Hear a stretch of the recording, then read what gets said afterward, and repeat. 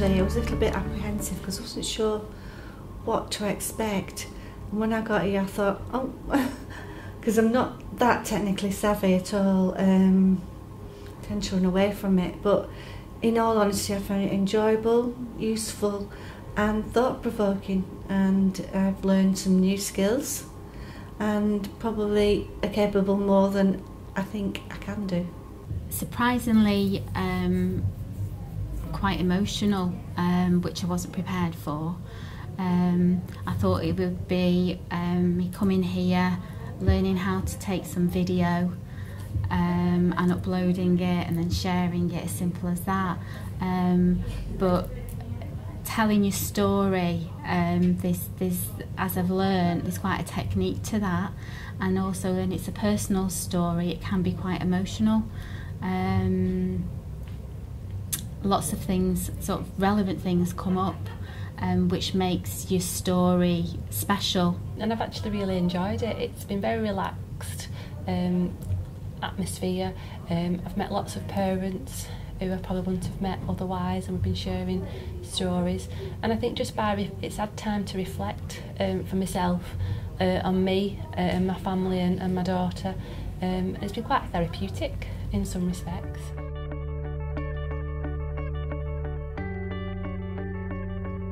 I employ personal assistants to support me with my daughter. If we get any new PAs, it would be really useful to use the footage that I've taken with them to show them how we do things. Initially, in helping Sam's future health providers or care providers in the school environment, his teachers and assistants, to help understand Sam as a new pupil going forward, and showing them his likes and dislikes and the way he likes to be positioned to be comfortable, things like that. Also, I'm hoping to include it in his transition plan. Firstly, I'll be using them in his EHC plan,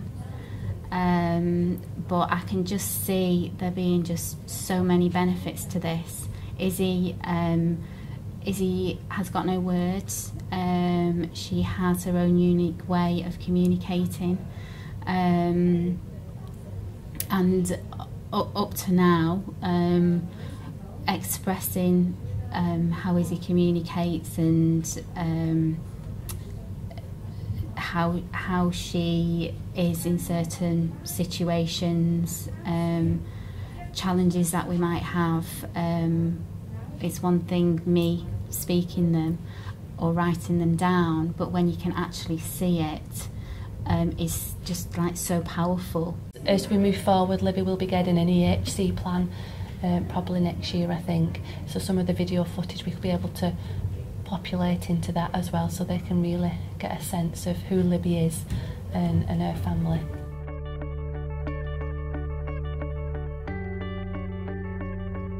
I think it's really useful in two ways as professionals. Firstly, in how we're able to input into the education healthcare plan and support the families. So we can help the family to think about what they would want to include from a communication point of view, and make suggestions about things they might want to include that are quite difficult to describe with words in the written form of the report, but much clearer to show on video. And that would be things like young people that use equipment for communication, young people that maybe don't have conventional forms of communication. So maybe, for example, a young person who looks up to say yes and looks down to say no is much clearer to see on video than it is to describe in written form. New carers and people who work with young people are able to visually see what support that young person needs and what they like, what they don't like, which is often very difficult to capture in a document, on a written document. I think through video, especially for myself, Libby struggles, she's no language as such, so the videos really do capture her in every way, so a smile and a giggle, and the way she responds to things. She certainly tells you what she likes and what she dislikes, but it would be difficult to write that down with her having no language. So I think by having the videos really captures really captures that. The other benefit as a professional is when we're receiving new clients, that we can use the information that's available, so we can watch video before we meet young people to get a holistic picture of them, not just words on a page. We can actually see them in context, in their home environment or important places to them, and we can hear firsthand their concerns and their family's priorities. I think it can help promote change. If people like the healthcare providers or social workers, people who provide funding, even doctors and all sorts of professions really. I think if you can show them how something works, how difficult life can be sometimes, then that can promote change. Another benefit of having video footage is that although we might have lots of anecdotal stories around people's perceptions and concerns around transition, having it on a film is very good evidence for commissioners to be able to help us plan for the future. I feel privileged that some of the parents of the stories what have come out and the information that they've given us, and I think we can go back to work and actually hopefully change some of the ways we work. I have shared it with colleagues at work. I shared it with a lady at work, and it was interesting from her comments really. She does understand that I do have a child with a disability, but I think it really made her understand more of sort of my life and maybe what I've done before I've come to work and what I'll be doing when I go home and at the weekend. So it just gives a bit more of an insight really.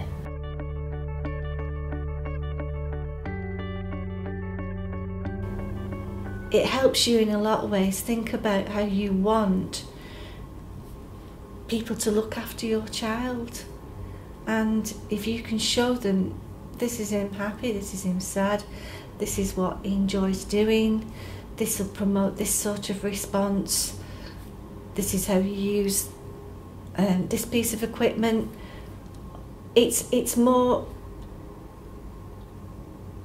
helpful for you to know that they know that's the way that you want him looked after.